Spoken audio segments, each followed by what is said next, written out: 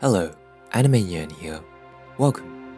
This is part 2 of a series I've made analyzing YouTube, taking apart the fundamental components which make up this wonderful community. Specifically today, Let's Plays. If you haven't watched the first video in the series, feel free to do so in the upper right hand corner. Now today, we dissect the styles of my favorite Let's Players, 2 which we didn't get through in the previous video. So please indulge me as we go on a journey through the seams of YouTube. I guess you could also say that this is a fan video. So the first Let's Player I want to talk about is DieDevDie.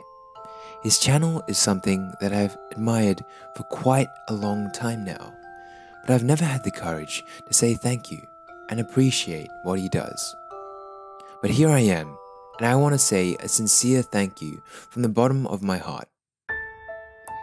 DieDevDie is a small channel on YouTube, and every bit of his channel is something to savor.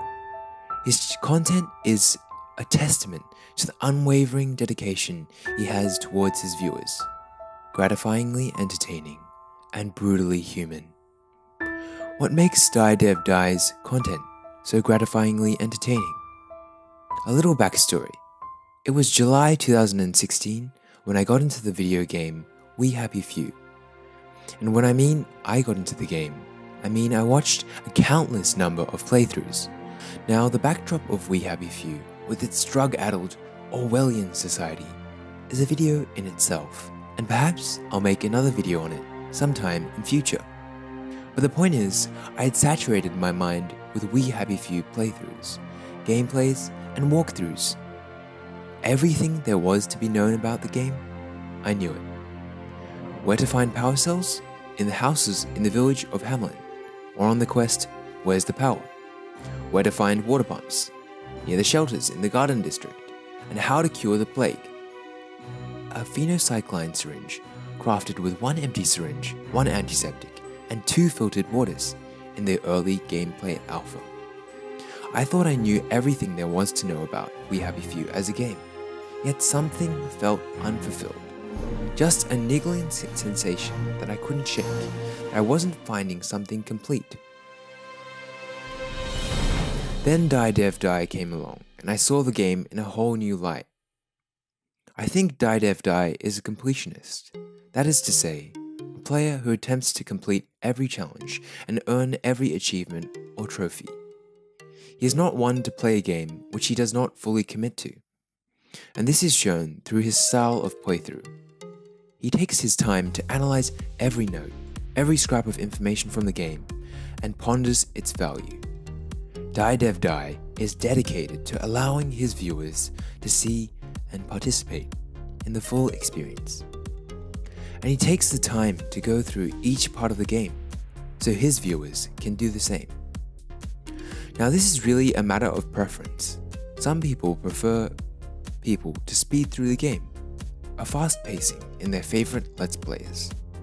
But I really like his methodical approach in searching every corner for scraps.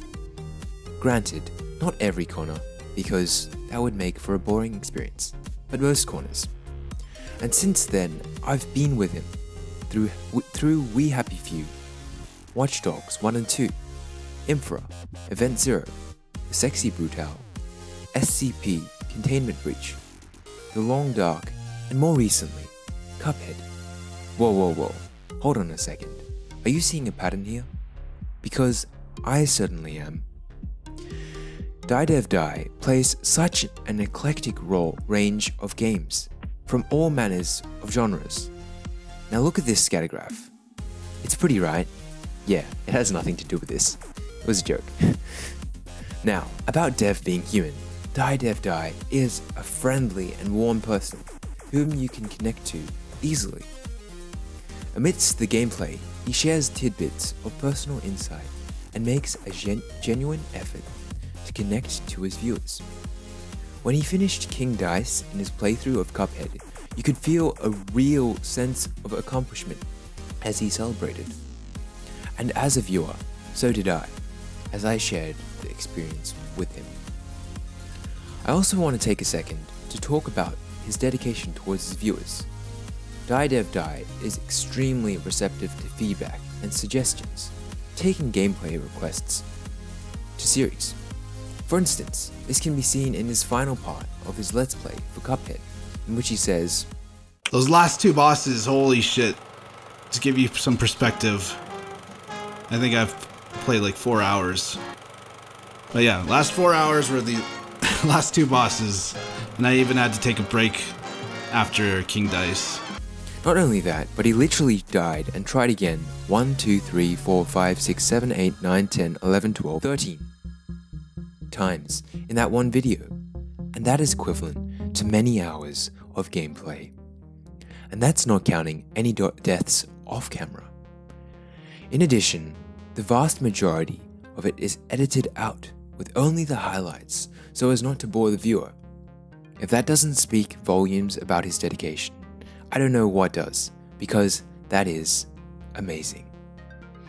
Now I want to go over some of the content outlined in my previous video, because DieDevDie nails reacting perfectly. In my previous video, I discussed how Let's Players need to react, and to do so, they react to things inside the game by narrating the game content, reacting to this content, and then making something new from it. But to be perfectly clear, he does this every video, which just shows how much of an amazing YouTuber he is. Okay, number 1, narrating game content. Now at 2, get that extra heart. Nope. I dislike this boss. If you haven't already guessed. Or this section of the game. Oh, no. Bull. So as you can see, Dev regularly narrates on-screen text, helping bring the game to life in an interesting manner. But when I say narrating, I also mean Dev tells his audience exactly what is happening on screen. For example, "I am an idiot. Come on, game," or Dev. And he's stuck in the corner. This helps the audience understand what is happening and gives them insight to why Dev might be acting in a certain way. Number 2, reacting. I'll play you a 20-second long segment. I should go drop off some stuff actually. Look how much I'm carrying, 153 pounds of junk. Yeah, let's go to the shelter first. We're gonna have to fast travel anyways. I wonder if the plague Hey Katie, are the same thing. How are you tonight? Now this is something you'll see a lot of, as DieDevDie keeps a steady stream of commentary, making his gameplay varied and entertaining for his viewers. He always reacts to what is happening, informing his audience of how he is feeling and the thoughts running through his mind. And I think this is what separates Let's Players, because we watch every game through a lens. And in the case of gameplay videos, through the lens of the Let's Player. In Dev's case, it feels entertaining, humble, and persevering. How do I know that? From his commentary. He is appreciative and thankful, but he is also extremely entertaining. Now the third thing is creating a story within a story, and Dev does this excellently. And I know I talked about how YouTubers create a story by projecting their thoughts on inanimate objects to create a more interesting narrative. But the way that Dev does it is not through talking objects, but through little pieces of his reactions to form an overall narrative. He takes on the role fully and does his best to make the experience as authentic as possible. But reacting is also about reacting to things outside the game, so you can relate to your viewers.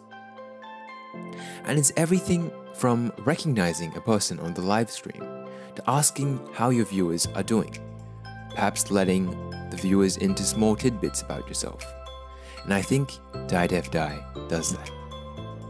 So that about concludes my talk about DieDevDie. But I just want to reiterate that he is an amazing person. Now, the second YouTuber I wanted to discuss was ChristopherOdd, as one of my favorite Let's Players. And yes, I am aware that I featured him in my previous video, so I won't talk too much about this amazing figure, because wow, he is amazing, and there is so much to talk about. But I wanted to talk a little about how ChristopherOdd excels at storytelling, telling a story within the story. So many YouTubers have a token game which they play and record most, or are recognized most for, and is a key part of their identity. For the Rad Brad, I think this would be the Dead Rising series, as it helped start his channel. For PewDiePie, Amnesia, The Dark Descent, because it kickstarted his channel as well. For DieDevDie, I'd say it would be We Happy Few, as it is the game which Dev has recorded most.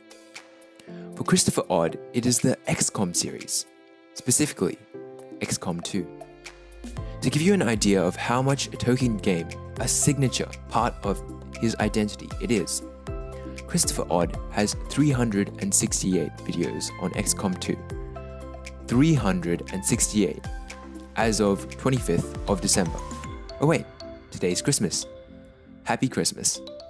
Anyway, even if we go with a conservative estimate of 30 minutes per XCOM 2 video, ChristopherOdd has still made 184 hours of videos on XCOM 2, which is a lot. Again, outstanding dedication. Now, out of all his XCOM 2 gameplays, I like Season 4 Legend the most. This one playthrough of XCOM 2 lingers on in my mind. What makes Season 4 Legend my favorite? Well, I could say that it was the stellar gameplay from ChristopherOdd, his tactical and experienced approach to eradicating alien foes, which is true. When ChristopherOdd plays, it's just intensely satisfying, the way he picks off foes and how he can make his way out of seemingly unconquerable odds. That is certainly part of the reason. However, what personally stood out for me is the stories that ChristopherOdd makes with his soldiers. For starters, all his soldiers are named and have unique biographies, courtesy of his audience, who make and customize the soldiers for ChristopherOdd. I want to say that this is just an outstanding way to involve your audience, so props to you. But specifically, the character I still distinctly remember is a soldier named Carmine. Not only because she's a beautiful character who looks badass, because that face mask is amazing, and that hairstyle, also stunning. I'll admit that much. Also, her uniquely named weapon, song and dance, makes her that much more memorable. However, ChristopherOdd also made her a pivotal focus. When ChristopherOdd saw that Carmine was hitting a disproportionate amount of shots, he capitalized on that to make a vastly more compelling story. And I will admit, Carmine did have some pretty lucky shots, because she had a crazy hit percentage and was pretty much the ace of the team. And this connects to the overall reason why this season stood out for me personally. The host of unique characters. There was Carmine, the clutch shooter, Priya, the sarcastic rogue, Mike and Sari, the blade masters, Walker, the sharpshooter, and Nora and Heidi, the Psy operatives. And each of them had a unique story behind them. All of them were vibrant, organic characters who felt alive, felt the strain of their fallen comrades and the duty to save their country. Part of this is due to the beauty of XCOM 2. Because the characters are blank templates, Let's Players are able to project whatever they want onto the game. And ChristopherOdd executes this splendidly, explaining how he always manages to tell a unique story in each of the seasons or playthroughs of XCOM 2. This is because each of the seasons are the story of a new and unique squad. ChristopherOdd creates individual personalities for each character, making them relatable. Whenever one of his soldiers dies, he is genuinely devastated. And I think this is why I like ChristopherOdd's content so much. I am amazed at the unique and spellbinding stories he is able to conjure. And this brings me into the logs which his community writes for him at the end of each XCOM episode. These are small creative journals written from the perspective of soldiers ChristopherOdd commands and reflect the success or failure of a mission. I like them. They're creative and fun. So thank you, log writers.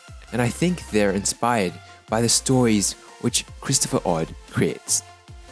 Now, don't get me wrong. I love his more recent playthroughs, such as his first XCOM 2 War of the Chosen playthrough.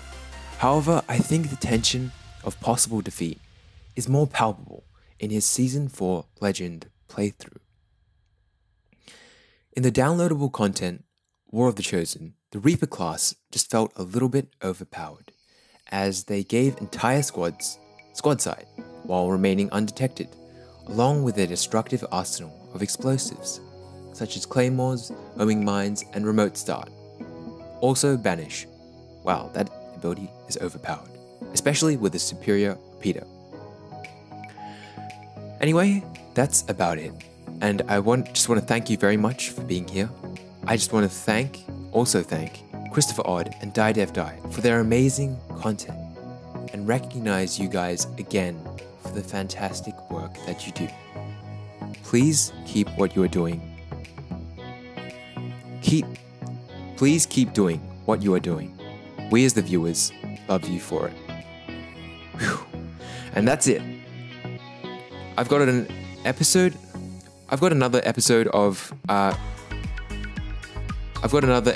on Irregular at Magic High School planned out, and I'm currently playing Doki Doki Literature Club, and we'll see where that takes me. Anyway, that's it from me.